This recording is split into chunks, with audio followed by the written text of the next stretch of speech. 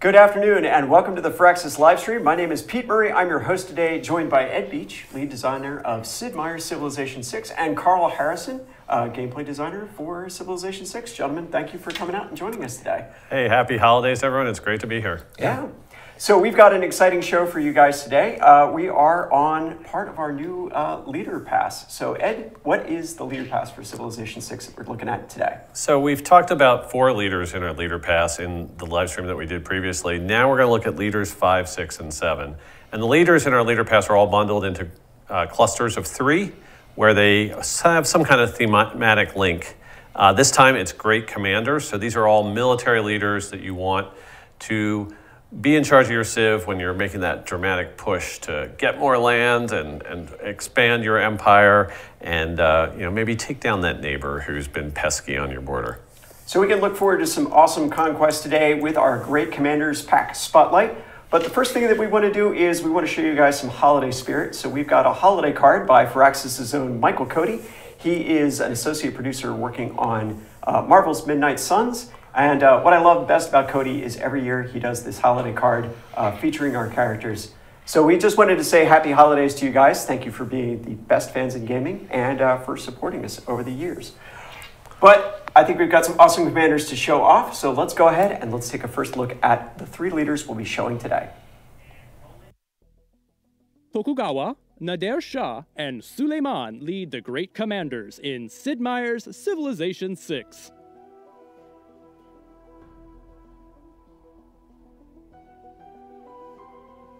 A brilliant strategist in both war and peace, Tokugawa Ieyasu unified Japan during the tumultuous Sengoku period and ushered in the Edo period, a time of unparalleled prosperity and enforced isolation. Tokugawa's unique leader ability is Bakuhan, which ensures cities within 6 tiles of the capital are always 100% loyal, and after discovering flight, receive extra tourism for every district. Although international trade routes produce fewer yields, domestic trade routes with specialty districts at their destination boost science, culture, and gold. As Tokugawa, build your empire close to keep it loyal and make sure to fill every tile with districts to maximize the bonus of both Tokugawa's Bakuhan as well as Japan's Meiji Restoration unique ability. While Tokugawa's strategy is patient defense, Nader Shah's approach is the epitome of active aggression. Known as the King of Kings, Nader Shah emerged in the 18th century to re-establish Persia in Central Asia. His rise was brutal but decisive, carving independence out for Persia away from the Ottoman domination. Nader Shah's unique leader ability is the Sword of Persia, which grants extra combat strength against units at full health. Cities not founded by Nader Shah also receive extra faith and gold on domestic trade routes. As Nader Shah, rush ironworking to unlock Persia's unique unit, the Immortal, and use your invincible army to conquer as many rival cities as possible. Connecting domestic trade routes from these newly annexed cities will further boost your economy, allowing for the purchase of more immortal warriors. Nader Shah's full offense can be irresistible if things are going his way, but Muhtesham Suleiman can be a force to be reckoned with, even in the most dire of situations. A titan of law, culture, and war, Suleiman waged a 20-year war for Europe, resulting in the complete control of the Eastern Mediterranean. Muhtesham Suleiman comes with a new unique leader ability, the Magnificent, which grants bonuses to science and culture when in a golden age, and extra combat strength to units when not in a golden age against civilizations who are also not in a golden age. Use your Barbary Corsairs to raid during Golden Ages to fund and modernize your military. Then launch them at your weaker enemies during a Normal or Dark Age to take full advantage of Suleiman's strengths. Although Muhtesham Suleiman does not have the help of his trusty advisor Ibrahim, nor his Janissaries, he can still be a threat even during a Dark Age. Be it using districts, Golden Ages, or the skulls of your enemies. How will you command your way to victory in Civilization VI?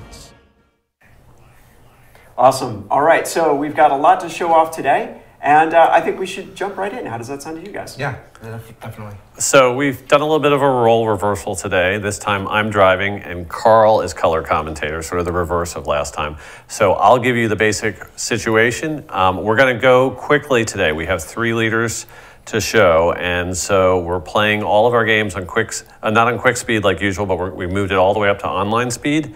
And we're on Prince difficulty because we didn't want to kill ourselves while we were trying to move quickly through our content. So let's take a look. Before we do that, let's go ahead and we're going to jump to our video on Tokugawa.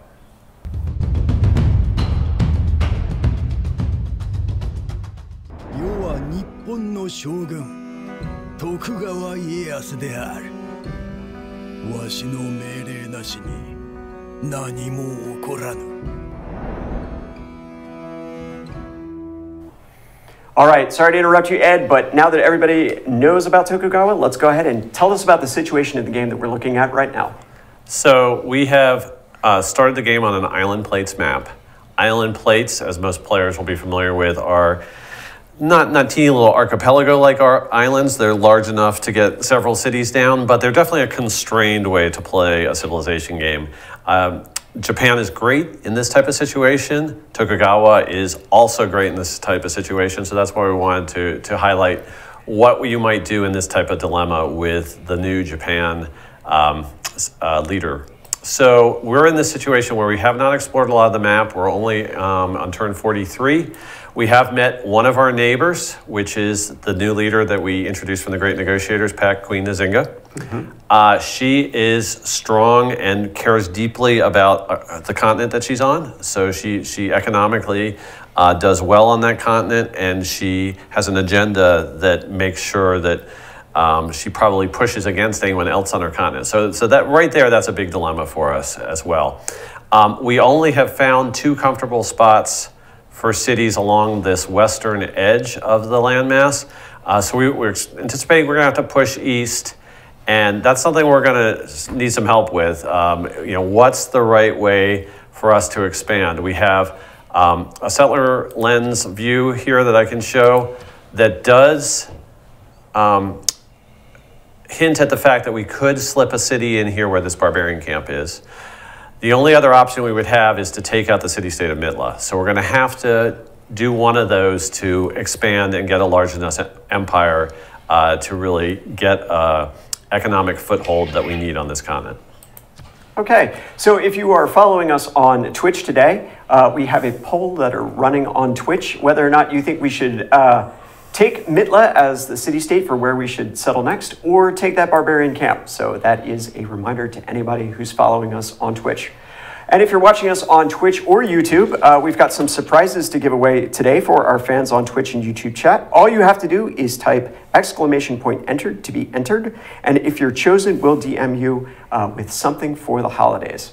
Now, Carl, we've got a new leader for Japan, and we remember from Civilization VI playing as Hojo, Japan is really all about the positioning of the civilization, how you're making use of the adjacency bonuses of the different districts. So now that we've got these internal trade routes and we're getting ready to build kind of a compact empire, how do you think we're going to build out from here? What would be...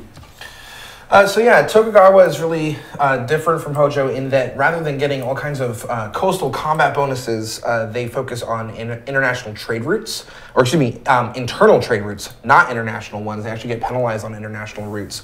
So we want to get these 4 cities up and running as quickly as we can, whichever way we decide to go, Barbarian Camp or Mitla first. And then we want to create those trade routes internally so that we can boost the yield as much as possible. And we do get bonuses for all of these specialty districts like campuses and commercial hubs in our own cities. So we already have a campus and a commercial hub up in Tokyo and a campus up in our second city there so that we can start benefiting from those and get the bonus yield. So in setting up this save, and I want to thank Sean Wilson from our QA department who helped us with all the save preparations this week. Thanks, Sean. But his thought was that we should focus on harbors because that allows us to get more trade routes. We are in an island type of situation, so that type of naval gameplay is strong for us. And this is a perfect tile right here. It's not adjacent to a naval resource, adjacent to other districts. So in a couple turns, Celestial Navigation will be complete, and we can go ahead and put a harbor there. Now, one thing to show is how strong these trade routes were. Here is the trade route to Tokyo. I'm going to go ahead and repeat that route, get it going again. And That's why we need more cities, though, because right now we only have 2 cities that can send those domestic trade routes back and forth. Once we get 3, 4 cities, all of a sudden there are lots of possibilities, and we can get quite a few of those trade routes going. Right. One other thing that I wanted to note is that in preparing to expand into that extra city, we have Tokyo building a settler, so that has been progressing.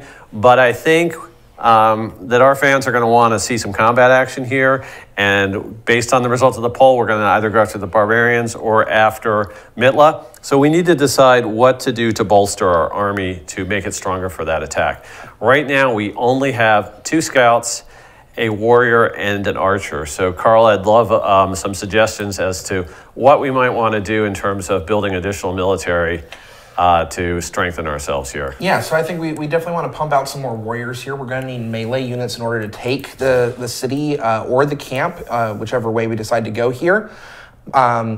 We don't need a battering ram yet because Mitla doesn't have walls. So even if we do decide to go take care of Mitla and capture that city, we don't need to worry about whittling down their defenses yet. It's possible that they'll get that up before we can actually take the city, but we'll see over the next couple of turns how that plays out. And I'd like to just take an opportunity again to thank Sean Wilson from our QA team, the inheritor of Carl's previously held position, who has put together this save for us. That's very cool. Thank you, Sean, for that. Carl, having you on the stream and your reputation as a bloodthirsty warlord, I'm almost embarrassed that we have an armless. Wow, okay, so the Civ fans, 61% want you to clear out the barbarians. Wow. Interesting. I actually thought they would ask us to go for Mitla. So let's go for the barbarians. Yeah, this is great. This is great. So one thing to think about in terms of the barbarians, we just queued up warriors for production in both our cities, but they have enough naval power here with this camp that is perched out on this rocky promontory facing to the east, that they're actually sending naval forces against Tokyo right now. Right. So do we need to think about building a second galley so we can get the shipbuilding Eureka?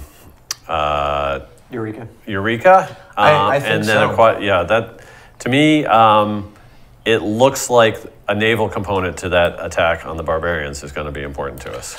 Yeah, so we should get the second warrior out, and we can start moving our 2 warriors and potentially our archer over to that camp. But then, yes, I think we should focus on a second galley, get that out to defend against any other naval units that they might produce.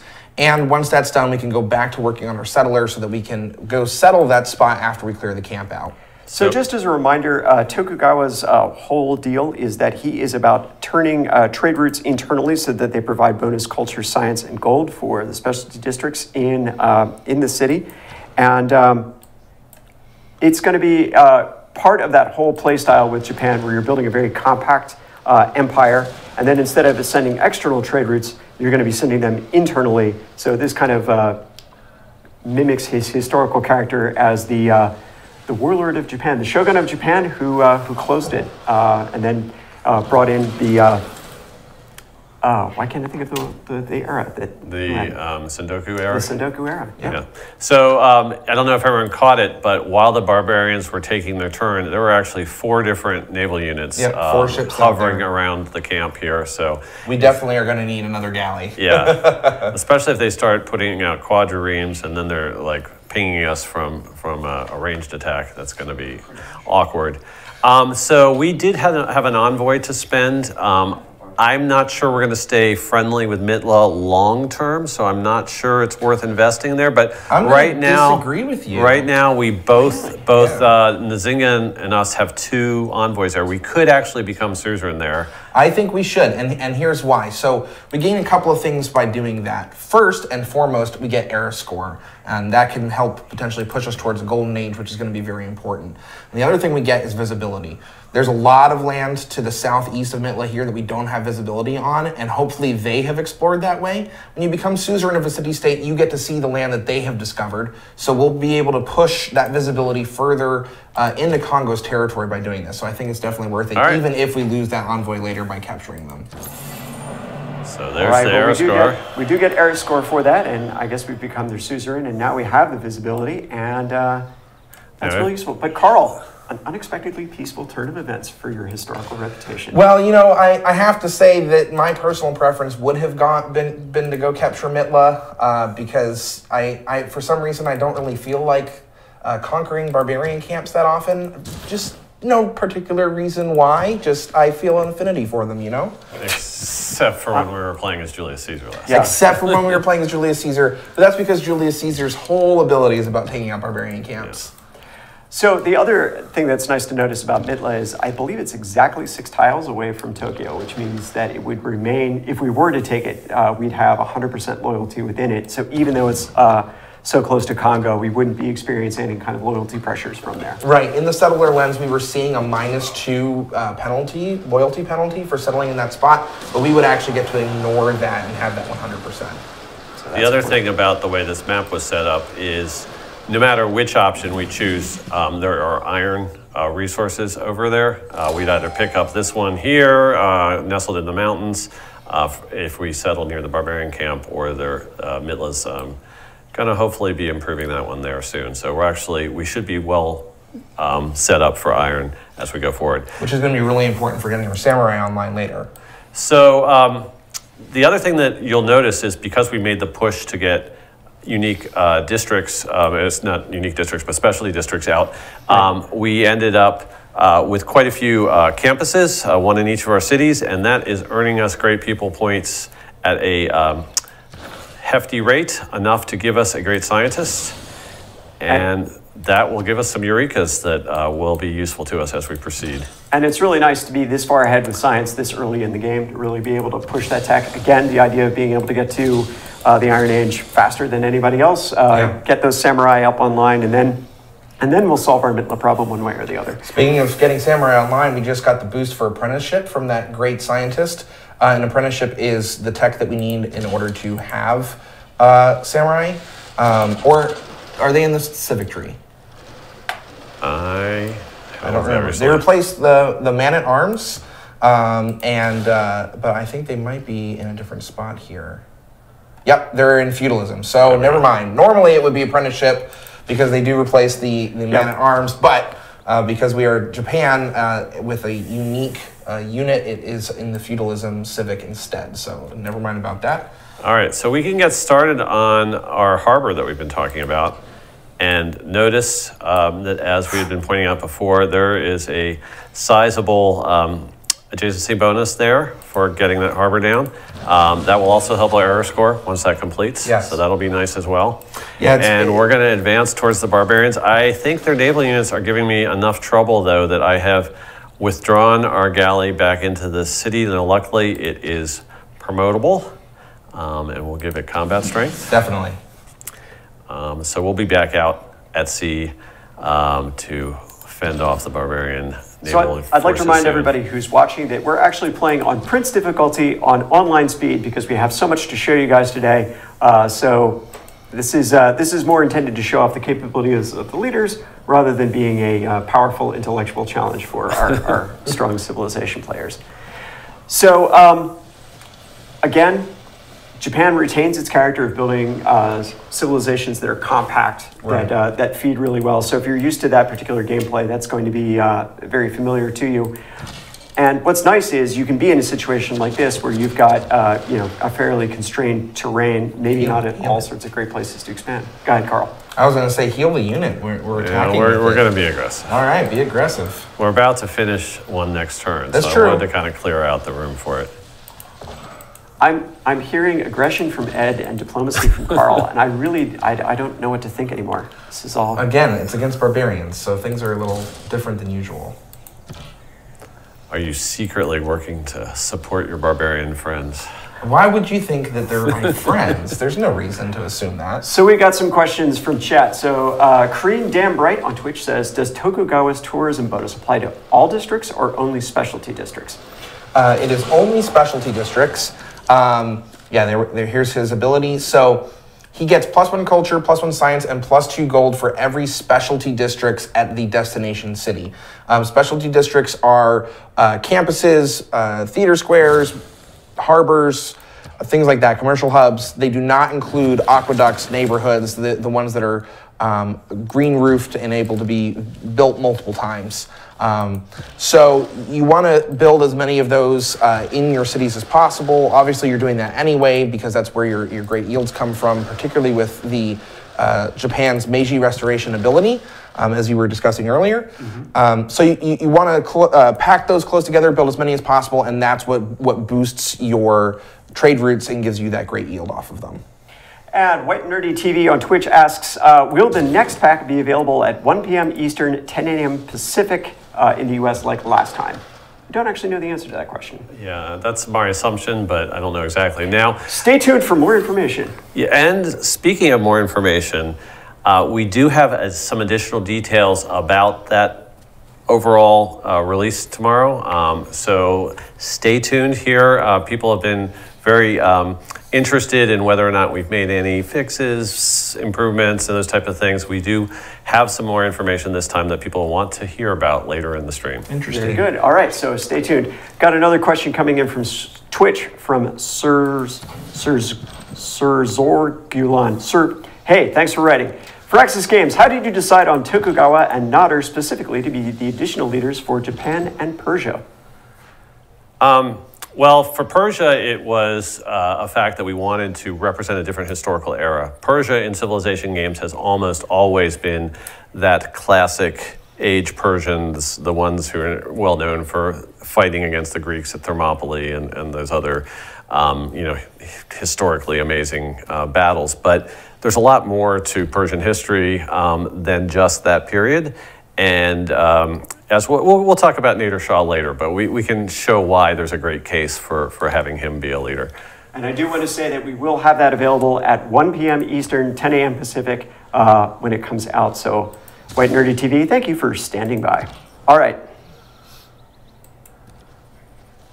And I think Tokugawa, it's a similar situation in that Hojo is actually very early in Japanese history. Yep. The shogunate period is such a classic period of Japanese history that stretching it out and then giving them bonuses that are appropriate to what that empire was doing later in history than maybe we'd represented previously is a great way to go to give you a whole new avenue to play that civilization. Awesome, awesome. Thank you. I thought actually Tokugawa era samurai were one of the first historical miniature armies I ever painted. So I thought you did it just for me, but I appreciate the context that you put in on that. Okay, so boy, we're dealing with a lot of ships up here, but looks like we were able to get those guys dealt with. So, oh no! Yeah, they keep coming. They keep coming. This is terrible. Almost would have been easier to take Midland. It may have been. But we are finally approaching the outskirts of the barbarian enclave here. And now that Archer will be able to support firing on ships from the coastline. He has been, but do you want him to press forward to the camp? If he moves here, he'll be able to get a shot in the camp next turn. Depends on how many ships come out of the fog next turn, Ed. Well, I have him. No, I don't have a move with him left. Okay, yeah, we'll see in just a second. I do think you might want to switch your production in Tokyo back to the settlers so that once we clear this camp out, that settlers can be already moving its way over there. Only a few turns for finishing, but yeah, that seems like a good idea. Well, it's online speed. We're not going to be able to quite purchase a settler, I think, so. No, too far away. Yeah, you're only getting 13 a turn. The market's great as well, though, because we want those domestic trade routes to go as soon as we can. We want the trade routes, and we want to get the great merchant points so that there's a lot of early great merchants that do give a free trade route slot, and that would be very beneficial as well. But with the base commercial hub down, we should be earning some of those points already. So we've got Nader Shah coming up. But we also have a question coming to us from YouTube. And Ed, this is from Calippo on YouTube. What is Tokugawa's agenda? So we can go ahead and look at that. I had that committed to memory, and now it is gone. That's all right. Let's tell yeah. Nader Shah that we would like to sample his hospitality, and then let's go ahead and we'll take a look at that. Yep. So. One up. Down a little bit. Down a little. Nope. Don't scroll. So Tokugawa. Oh, Tokugawa. I thought you were talking about Nader Shah. Sorry. There. Just trying to see this. So detailed approach. Oh, scroll up. It's on the right column. There it is. Sakoku wants to stay safe from conquest and dislikes those who have conquered other players' original capitals. Yeah, so I think his agenda is very similar to what people have been used to in the game as the paranoid random agenda. So this is part of him playing in that sort of insular fashion that he just doesn't want to, he wants to kind of turtle up and be a defensive civ in that way. Okay. So. All right. Well, thank you for. I guess it may be closer to the turtler agenda than the paranoid one, but those two are have very, very strong There's some similarities with those. Yep. All right. So, will no one rid us of these turbulent barbarians? Do we have the policy card on for combat against barbarians? I think we do not. That was something we did when we were looking at this game yesterday, and we forgot to do it today. Is we really need to switch governments, actually. I mean, unless we think we're so close now to. I think it's worth staying in Classical Republic, but as soon as we finish our current civic, we should swap that out. Okay. But we don't need the Great Scientist points. But yeah, right now, I don't even think we're going to pay any gold at all. No, we do not. All right, so and could definitely take a shot there. We're going to have to sail that ship back into the city, all the way into the city. There you go. Right, and then put him up here into a blocking position. And I'm not sure we're going to need these guys after all, but we'll send them on. Not yet. We will eventually. I'm sure we'll need them. Can't imagine what for. Oh, negotiating purposes. Oh, right. Aggressive negotiating. Aggressive, yeah, exactly. Forward-thinking negotiating purposes. Still holding on. Ooh, that's rough. Oh! Pull that ship back, Ed. Well, what about taking the barbarian camp? We're taking the barbarian camp, but that ship needs to come back. There we go. So 3 era score for that. That's pretty fantastic. And let's apply the archer to the ship that is giving us such trouble. You should sail that ship, all the way over the other side. Yep. Just get it out of there for right now. So it's gonna. And now the barbarians have no home base. They will not be spawning new units, at least. So that's not going to be a bad site for a city location either. With the mountains there, you could drop an industrial district or a campus in the middle of that. Right. Get the adjacency bonuses for the iron as well too. Now we've just received a delegation from Nader Shah. Mm-hmm. What do you think, Pete? I mean, I think we should be as nice as we can to Nader Shah until later in game later today when we might be a little bit ruder to him. So let's say his delegation is most welcome.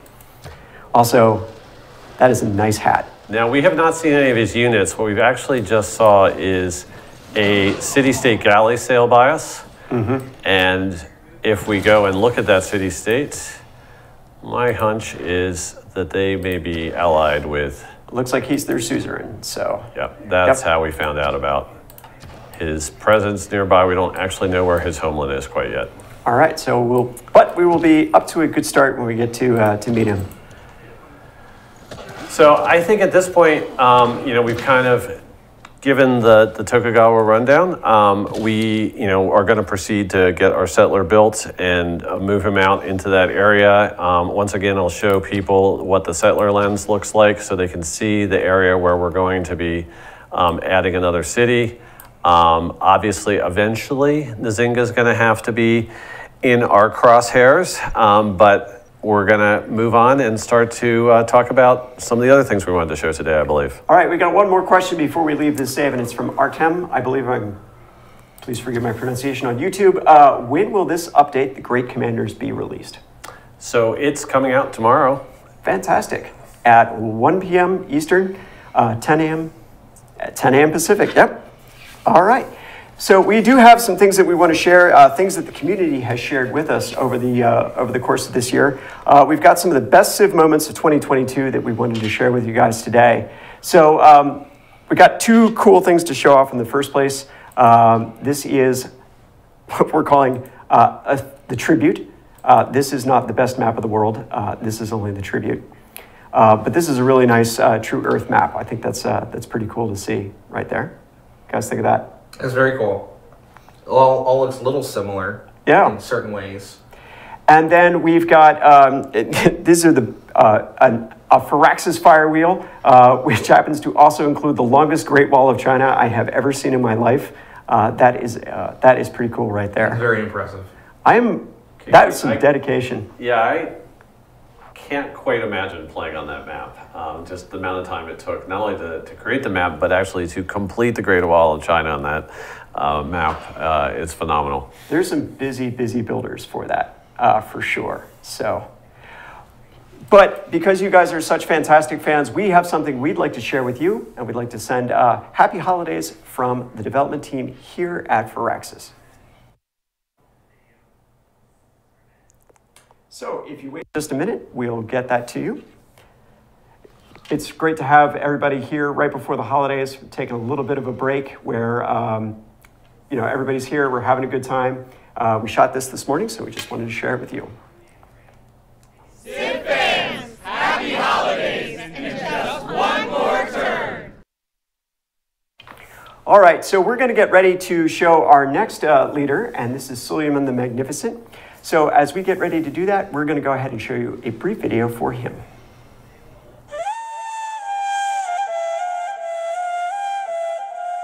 Azameti Topkapı'dan ben Süleyman, Kaysar-ı Rum, selamımızı ihsan ederiz. So Suleiman the Magnificent, one of my favorite leaders in Civilization, in part because that was one of the ones that I got to write the Civilopedia entry for, so he's always had a dear spot in my heart. Let's go ahead and let's talk about him. So Ed, tell us about Suleiman here.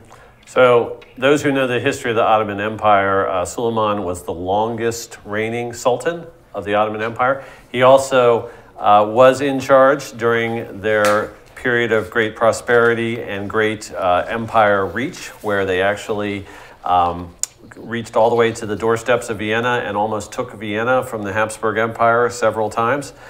So he was very feared in Europe. He was certainly one of their greatest leaders.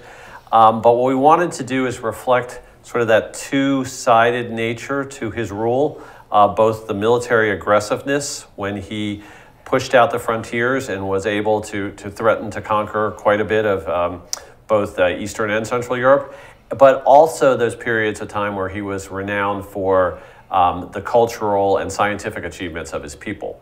So in his bonus, the Magnificent, and the Turkish word for magnificent, which I won't try to pronounce, is there in parentheses after his leader name when you're trying to select him from among all the leaders that you have to choose when setting up a game right now. So in a golden age, he's going to produce that extra science and culture, plus 15% of each. It's a time where he can speed ahead in the tech tree, get some great advantages, and put you in a great position to be ready for another push to make your empire larger. And so those times when he's not in the golden age, that's when he should look for a civilization to perhaps target for some expansion, and then he'll have some combat bonuses. The way those are set up is he gets combat strength bonuses in those periods when he's not in the golden age if he's fighting another empire that's also not in the golden age. All right. So speaking of magnificence, we have a question from ProTroid on Twitch. When selecting new leaders, how important is the presence of hats? It's very important. So one of the things that I've noticed is the hat meta has adjusted considerably over the course of Civilization. So I think these three new leaders really do a lot to adjust the hat meta that we've moved towards. And I think Abraham Lincoln brings a certain understated hat meta quality as well too. I don't think it's that understated. I think it's very, prominent. Do you think it's too much? No. Do you think it's an example of power creep in the hat meta? Potentially power creep. I'll give you that. Okay. I like to think we're finding new gameplay niches in the hat meta. But let's go ahead and we'll jump into the game. So Ed, walk us through this situation right here. So this is a situation where we are late in the age. We'll start by looking at the era progress screen. And we can see there are only 5 turns left until the end of the age. And right now we are enjoying a golden age. So we are receiving those plus 15% bonuses in both science and culture, which is terrific. And to add to that, we have been working with some city-states. The city-states are down to the south of us. There is Geneva, and I believe the other one is Kabul. And if we remind players of the bonuses of those city-states, Geneva's is particularly important because they, down here, they're showing that they allow your cities to earn 15% extra science whenever you're not at war with any civilization. So that's our period. It's a period of peace and prosperity within the Ottoman Empire. We're gaining now plus 30% science and plus 15% culture. And if we go to any of our cities, we can see that reflected in those yields. Down at the bottom of that tooltip, we see the plus 15% on culture, and over here we see the plus 30% on science. So we're going to enjoy that for 5 more turns. It has allowed us to actually, sort of our science has outstripped the technology that's embedded in our troops right now. If you look at this save, we have completed some wonders. We have the Terracotta Army, we have the Statue of Zeus, and we have Machu Picchu. And so with those 3 wonders, obviously that was able to get us a lot of military units and off to a great start, and some of them upgraded and everything else that those wonders provide. But now we're getting behind a little bit, and we need to upgrade our army to keep it current with our technology, and then figure out what we're going to do with it during that next non-golden age. I have some suggestions, but we did have a question, and it was from Tyrannus 16. He said, what about the beard meta? So again, our fans want to know, has the beard meta adjusted? I think Nader Shah brings some new entries to the beard meta.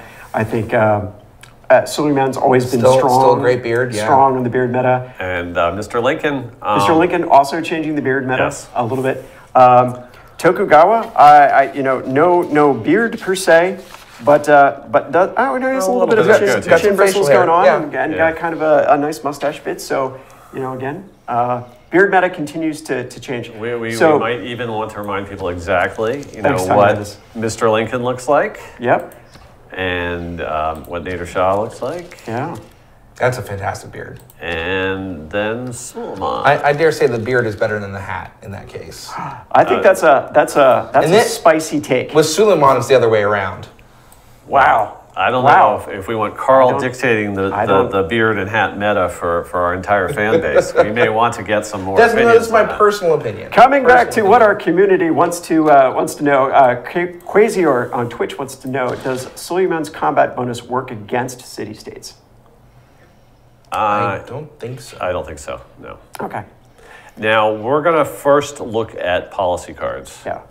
Because we forgot to do so last time. Because we did not discuss. All right. And because we're in the process of a major upgrade to our army, we've actually bankrolled quite a bit of gold.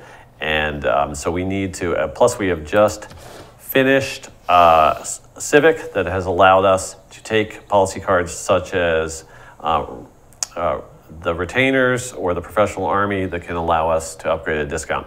Now, I don't think we have spearmen to upgrade and we have archers to upgrade. I don't think either of them require resources. Right. So it's really the gold upgrades that we need to work on. We'll do that. And just as a reminder, that Suleiman ability is just for major civilizations. It does not work against city-states. So. And I don't think we need to worry about trade routes. We're going to be attacking and we're going to actually lose a trade route I think we have with one of our opponents. But let's talk about where we might, I'll work on upgrading the army here as we're talking, but we need to look over the map and see exactly what is going on in terms of enemies that we might target. Now, what is peculiar is that Nader Shah and his Persian Empire, which is down to the south of us, and there's a giant mountain range blocking our path there, has moved across over our city-state that we're suzerain of Kabul, and they've actually settled over here in the east. And so I think we have something, again, where we might want to get some input, where we're going to try to figure out, should we strike directly after the capital, or should we strike east and try to knock out this wayward settlement that really doesn't belong there in a territory that we've sort of staked our claim to with our city-states?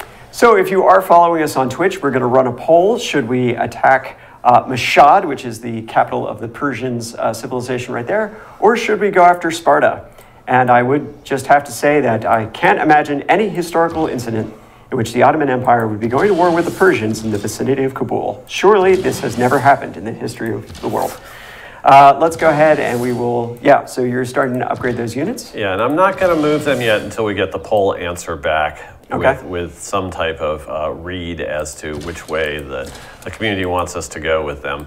But we will go ahead and move as many troops as we can up towards the front and make sure that they're ready to go and upgraded appropriately. So I know people are busily voting right now, but do you have preferences, Carl? I'd probably go after Sparta, to be perfectly honest with you. That is my territory.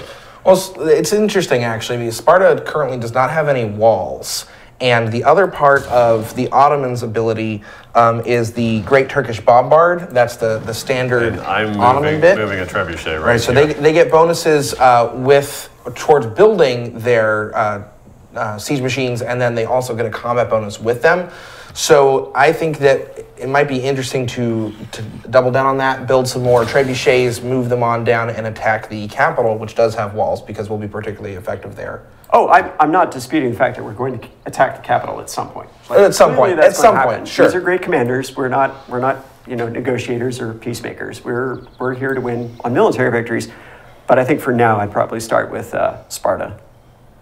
All right, so got some upgrades going, Ed. Looks like you've got Let me move at least a few forces in each direction. I'm a little impatient to get the army rolling towards some type of target, and it wouldn't hurt to have forces scouting towards these targets. We actually have a swordsman down here that's... Well, you can move the swords. You're too late now. I was going to say you can move it back up and I could, but... All right, well, it looks like chat... Almost 70% of chat, we're just one short of 70%, wants us to go after Sparta. So that's pretty nice. Let's go ahead and we'll do that.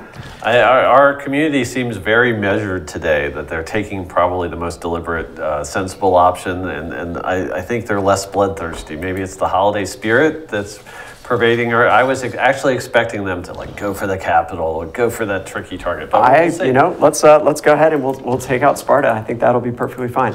So do we need to denounce Nader Shah before we do that? Yes, let's go ahead. And now I know Persia has a reputation for launching those surprise attacks. We built that into that civilization with the Cyrus leader ability.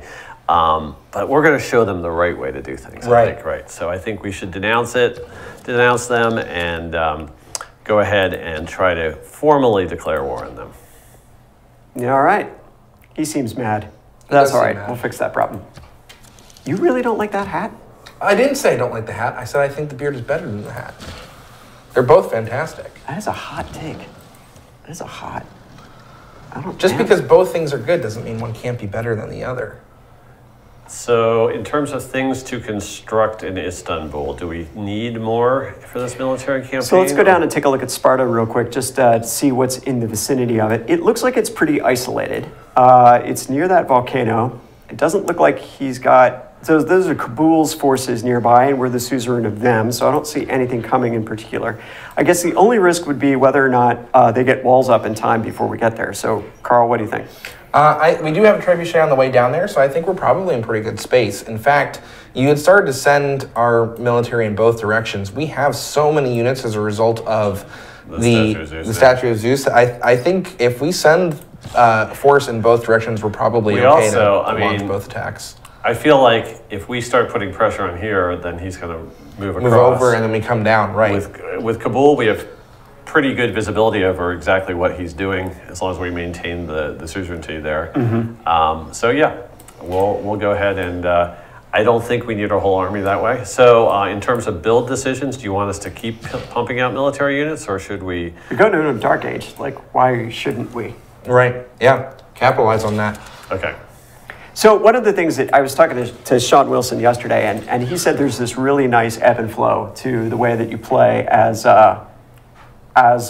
Suleiman, where there's this, you go into a golden era, you're in this era of peace, things seem to be going particularly well, and then as you go into a dark age, if other people are doing badly, there's this great opportunity for conquest that happens as well too. Right. So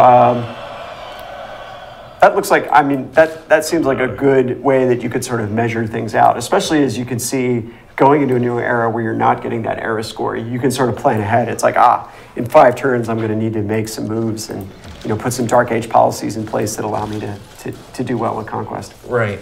Okay, and we have Hannibal as a great general who was available to us to begin with.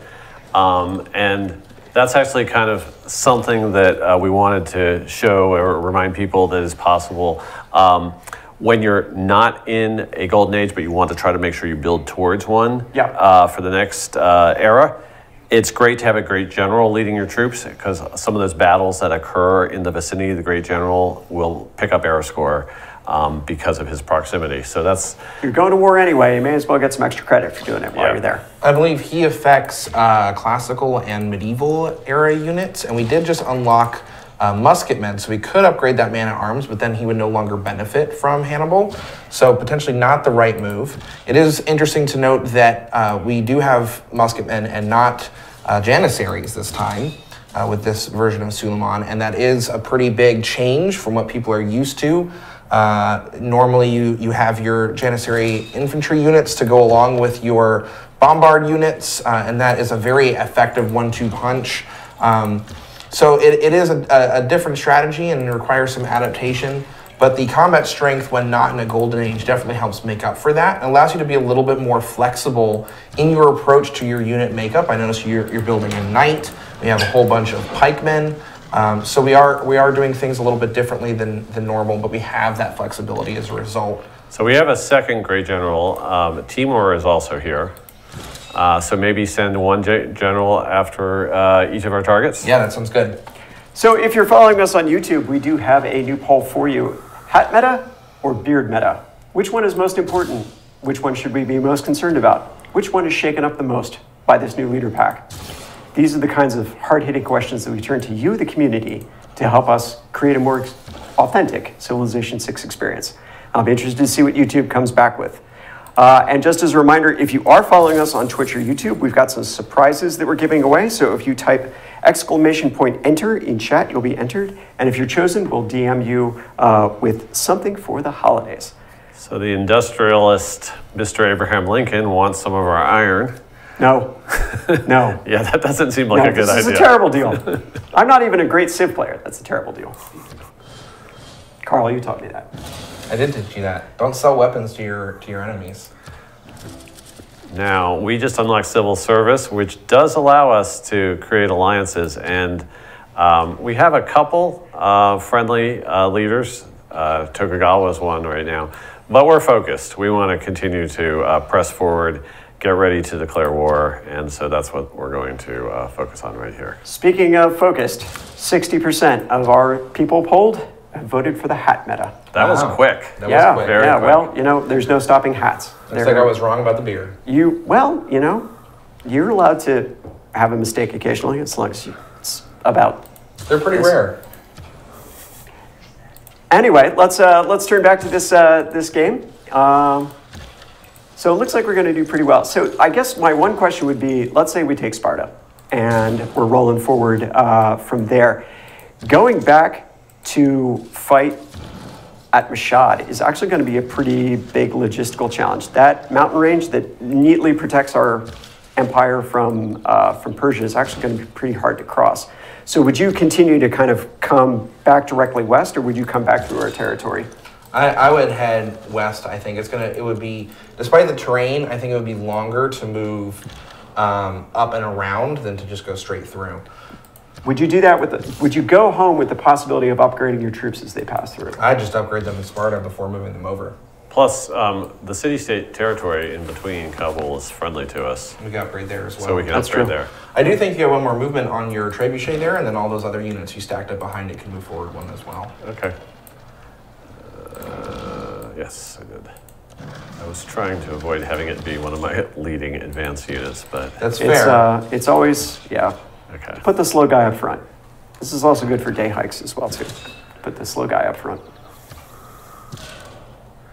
All right, and now we have some fast movers. Now, the knights we could send to either direction. I would send the knights around. We have such a large force coming down here towards Sparta, and again, they don't have walls yet, so I think we're probably fine there. Yeah. Let's get the support over. But that's why I've been focused on building knights in all our cities, so that our secondary forces will be quite mobile and fast.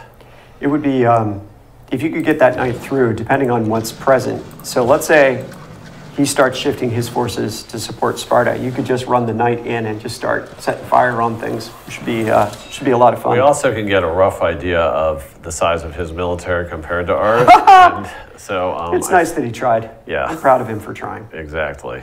Yeah. So we've got how many turns left? We're about to transition eras. So we go back to the era screen. We got 2 turns Two more. until the next 2 more turns era. till the next era. We also want to keep track as to when we can make the formal war declaration, and that's 3 turns out. 3 more turns. Yep. All right. So we're going to go to our Dark Age, and then we're going to be able to. Oh. Uh-oh. He's calling us He out. has called us out. So now we have a decision. Do we press forward immediately? Do we, it is Persia. Persia isn't sort of the diplomatic role model in Civilization VI for perfectly formal entering into wars. So maybe we just go ahead. Yeah. Sometimes Okay. honesty is the best policy. Yeah. Yep. There you go. Nice. All right. Well, this will be good to see how this goes. Ooh, great person. And you got, Great scientist. yeah, Chatelet. That's Du Chatelet. That's awesome. All right, so let's get some action going. All right. Let's move into their territory. So he's got a spearman escorting a settler as well too. So you may want to take some of that trailing force and peel off a couple of guys to try to go after that. Right here. Yeah, that would be a great capture. We could settle a city sort of halfway between Sparta and our territory there. Let's get Timur down so he's close enough to all the units. That's handled, I guess. Crossbowing. All right. Well, let's push this on for a few more turns because we've got a bunch of stuff to show today. We've already showed off Ieyasu Tokugawa of Japan, and we've got Nader Shah to show off later on as well too.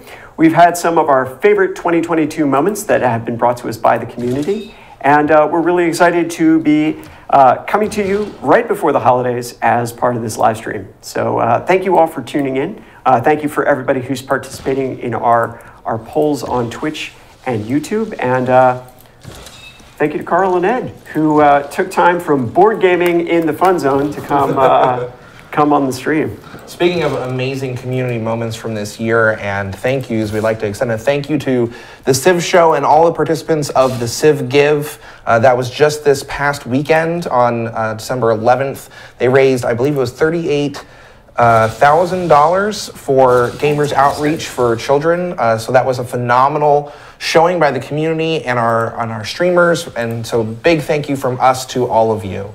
That's fantastic. Thank you guys very much. That's what a wonderful community. What a wonderful way to have come. Best fans of gaming. Best fans of gaming. All right, so Renaissance era, and things are not great. Well, they're not plus 30% great like they were last time. Yeah, okay. So it's not the end of the world. They are +4 combat great. Yes, they Yeah. are. All right, so which one do you want to pick here? So I don't feel like we're going to do a lot of exploration, so Hicks I also don't make a lot think of sense. we're pushing our religion particularly strongly here. Yeah, monumentality might be good, especially if we take Sparta and we start throwing some districts down. Yeah. And if we take that settler, it could be Yep. pretty nice. Actually, the settler disappeared. We'll get it. We'll find it. It's moving back into their territory, and they can't settle in the middle of cities that already exist. That's true. So. All right, so let's kick this off. All right, how are we going to do this? Open with the trebuchet. Okay, well, let's look at the combat bonuses that are showing down at the bottom. So first of all, I'm not going to open with the pikemen, but just this showing that we're getting combat strength from our great general, from our oligarchy, and we're also getting it from being in a golden age against an opponent who is Not in a golden age. Yes, for us not being in a golden age and having an opponent in the same situation. So we have shown off that. But you didn't show off the amazing additional +5 combat bonus from our trebuchet, thanks to Great Turkish Bombard, the other true. Ottoman ability. Yeah. So we are getting additional bonuses there, and that's what we're seeing with that massive hit, nearly 50% of the city's health right off the bat. I think we all need these 3 units, and we're good to go. This is the fastest. Only 2 units. Nope. So that was Very great. effective. Yeah. Nicely done. All right, so We want to keep the city? Oh, Keep the yeah. city. You want to keep the Keep city. the city It's got a because- volcano right there. All cities smoke a little bit, right? All mountains smoke a little bit, right? Correct. I've heard that line before. Yeah. Somebody around here might have written it. It might have happened. This is a good line, Carl. You did a good job with that. Okay, so that then, we're going to open up the rest of our campaign. We could go in the direction of Mashhad. We could continue to the west. Lots of possibilities as well. But let's take a moment and let's look at some content from the community that we've got for you to share. The first thing that we've got is one of our favorite community moments is the least doomed civilization in the world. I'm sure everybody is just passing through. Have you ever done this to somebody stacked completely up on a border before you jumped in? The border Never. warning that we just got from Nader Shah, do you think that perhaps a border warning was issued in this case? It seems possible. I'm willing to admit that it might have come out. But all right, so on our next one is called Best Vacation. And honestly, I think this is amazing. Who wouldn't want to build Petra in front of Petra? I think this is one of the coolest things that our community does. Images of wonders being built in front of wonders. It's so cool. It's, it's an amazing part of history that we're able to bring to everybody and that they are able to then share back with us.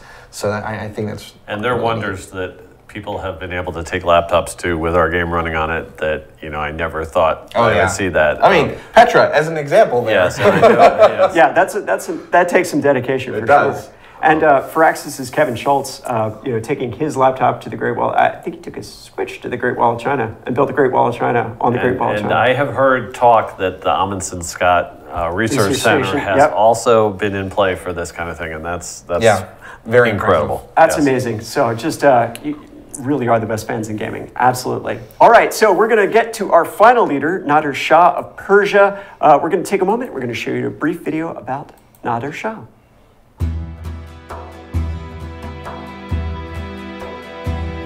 سم اسبان بار دیگر زمین را می لرزاند و جهان از شنیدن نام نادر نفس در سینه حبس می کند. All right, so we're getting ready to go into our final segment, this one on Nader Shah, the third of our three commanders in the Great Commander Pack for the Civilization VI Leader Pack. And Persia, great civilization, one that's been fun to return to. How is Nader Shah going to fare in our game today? So Ed, take us into the situation. So Nader Shah is a little bit later in history than Suleiman was, but it was absolutely the case that the Persian Empire and the Ottoman Empire throughout that Renaissance period were great rivals of one another. So he happens to be in a situation where Nader Shah and his Persian Empire has run into two other leaders. And lo and behold, they're sort of the same two leaders we've been talking about in terms of hats and beards. Yep. We have both Lincoln and Suleiman facing poor Nader Shah and his empire. Now, he's doing fine because he focused on getting Immortals out. And Immortals, if everyone remembers, are the Persian unique unit. And they're very strong initially. And so that has allowed our new Persian Empire to get out of the gate with two city-state conquests. So both Bandar Brunei and Volin here have been conquered. The reason we wanted to go for conquest right away rather than settling is with Nader Shah's ability, the Sword of Persia. That was a term that was applied to him because of all of his military successes and conquests. He actually gets a trade route bonus, again, a domestic trade route bonus like we were seeing previously with Tokugawa. But this time it is when that trade route is initiated in a city that he did not found. Okay. And so the best way to get cities you haven't founded is to take them from your neighbors. And so he has gone ahead and done that. Now, he gets a faith and gold bonus to those trade routes, and it stacks right on top of the already existing Persian gold and culture bonus to trade routes. From satrapies. Yes, from satrapies. So we'll see that right out of the gate, we can look at one of our trader units, and we're going to have very rich trade routes going, say, either back to our capital or to the other city in our empire. That's fantastic.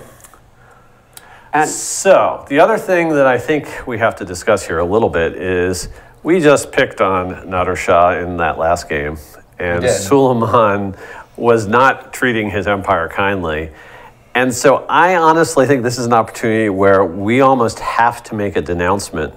So now that we are playing as Nader Shah, we need to go back to ourselves playing Suleiman and say, how does it feel to be denounced? And I think that is an excellent idea, so let's go ahead. He already doesn't like us. Well, so yeah. If we look at this, you know, we can see that he's not doing anything in terms of, he's got an unfriendly relationship with us. So I think we should just go ahead and denounce it. We have, maybe those grievances that we have against him are from a previous game, but yeah, let's make things worse. This is always a possibility with Civ. So. We also don't have to worry about declaring a surprise war against him, because that is Cyrus's ability, is focusing on surprise war. So now that we are not Cyrus, we do not have to do surprise war. We can do formal war or other casus belli.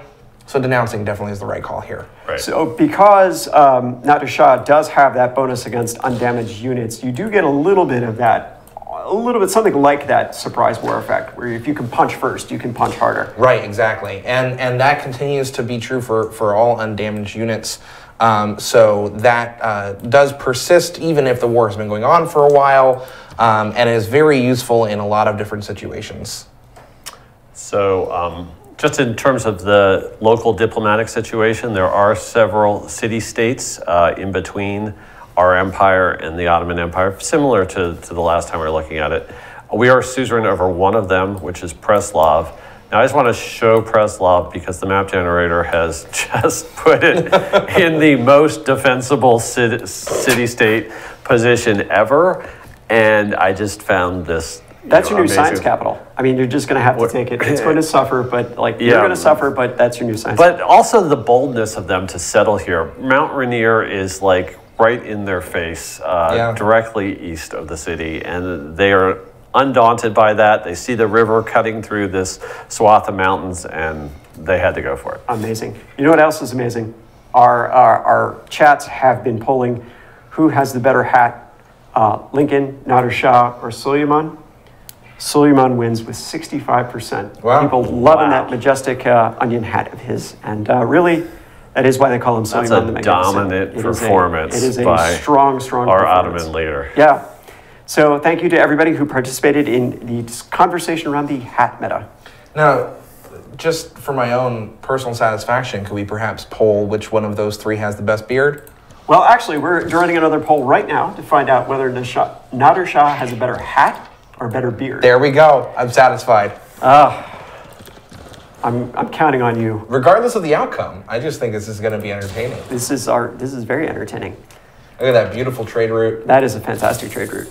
So, and this is early in the game, and those are strong yields for a trade route this early on in the game, because we're, and this is a great time for us to expand as well too. Got our immortals, we've got those strong trade routes. We just announced Suleiman, hat or not, so. Evidently, the community is not denouncing his hat. No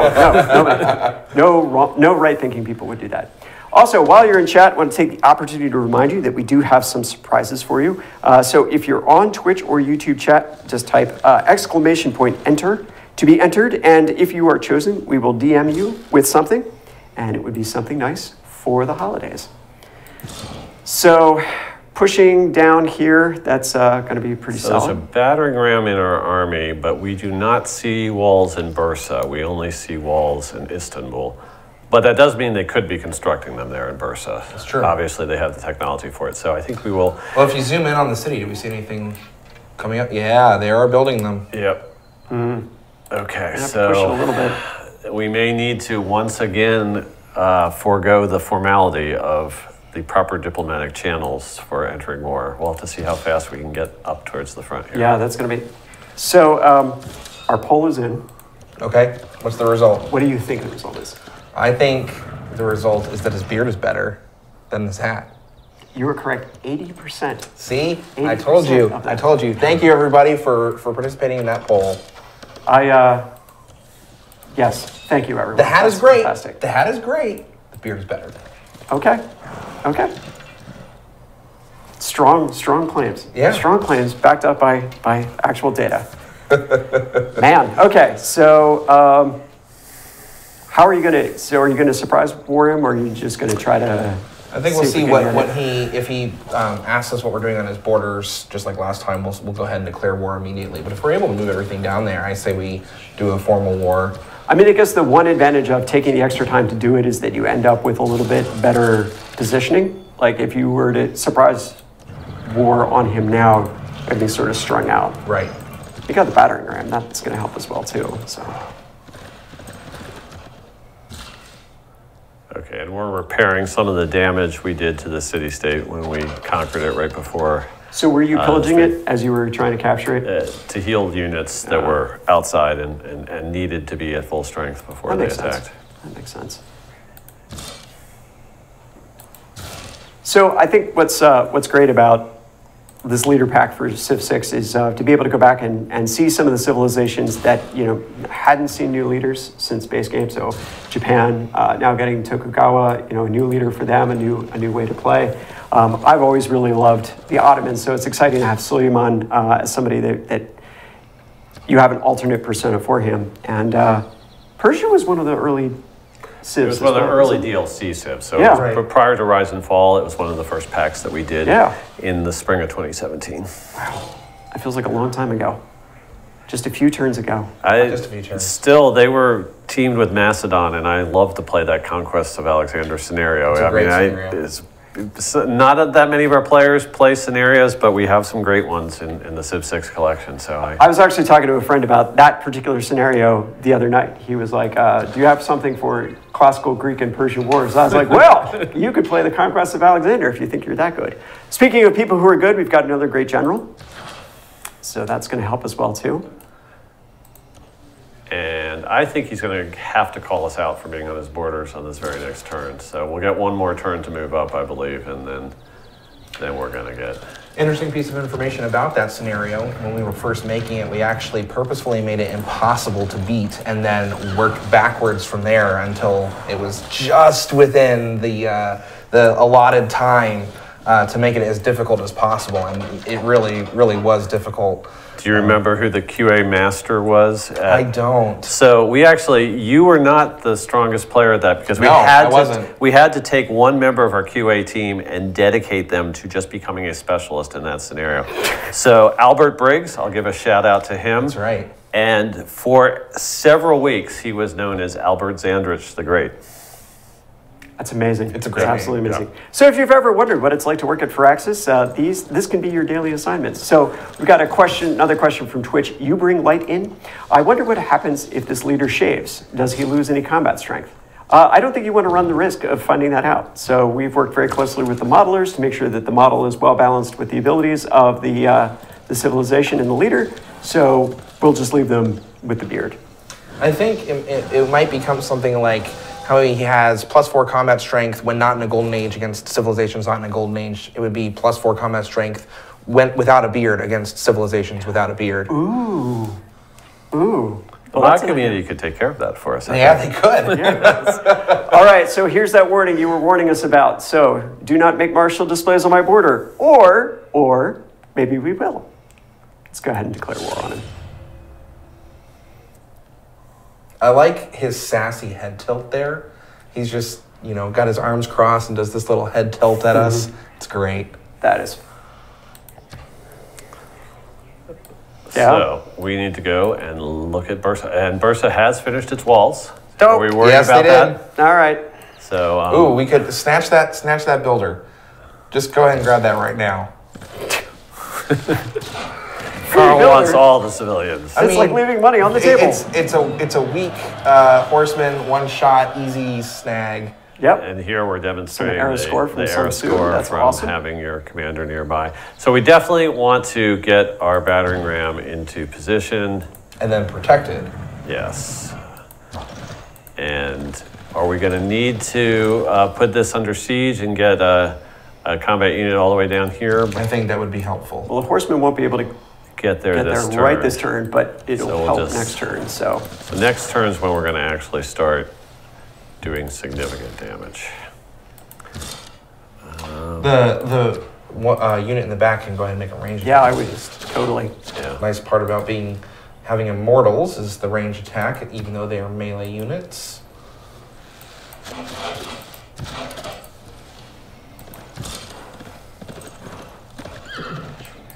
So you're going to bring it down? Yeah. Okay. Got to cross the river here. Yep. He does have a warrior up by us. Looks like that's levied by a city-state. Scroll up. Scroll up on the map. Oh, there you Ooh. go. Well, we can have our reinforcements deal directly with that. Just going to try to sneak it in and he gets run over by a chariot. That's awesome. Okay, let's we'll leave those guys there. All right, yeah, there you go.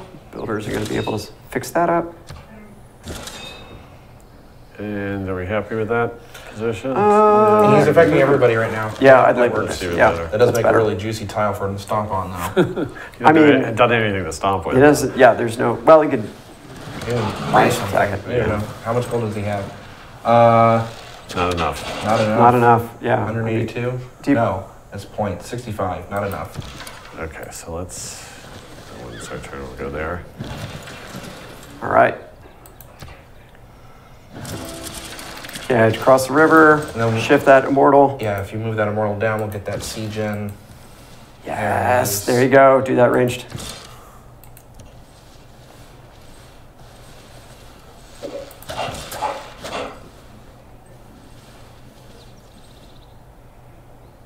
Nice.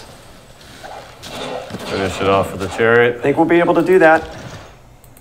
And we'll wrap it there. So we have promised some information about the specifics of the release tomorrow. Okay, well let's... So as soon as we take Bursa, I think we can get to that. We do have a question before we do that, though, which is what is Nader Shah's agenda? So maybe we want to take a moment in Nopal Encyclopedia and take a look at Nader Shah's agenda real quick.